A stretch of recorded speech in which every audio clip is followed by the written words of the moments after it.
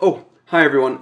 Can you just give me a sec? I just have to figure something out. Actually, can you help me? I just won some money, and I'm trying to decide what I want to do with it. Okay, here are my options. 1, I could buy a new car. 2, I could go to Disneyland.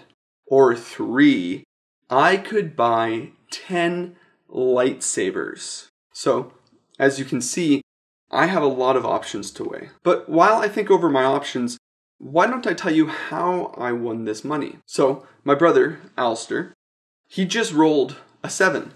And that landed him right on top of Boardwalk. And I had just built a hotel there.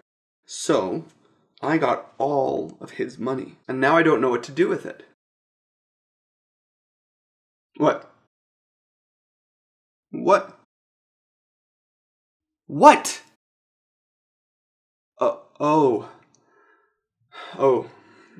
Okay. So, this isn't real money. That's a bummer. It's for the best. Yeah, it's for the best.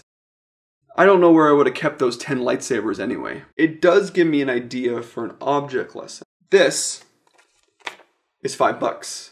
A real $5 bill. I checked it. If I had enough of these, I would be able to buy that car. I would be able to go to Disneyland.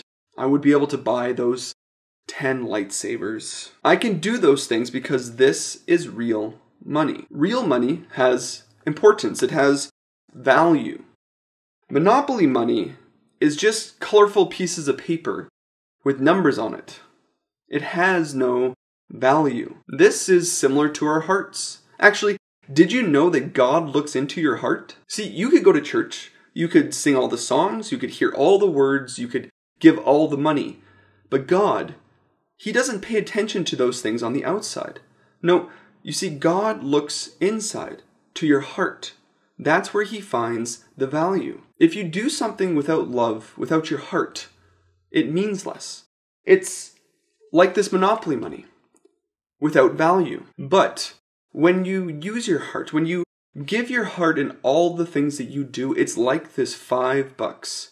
It has value. Samuel says that God doesn't look at what people look at.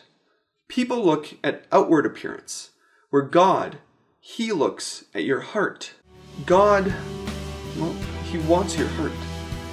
And He wants your heart to be in the things that you do.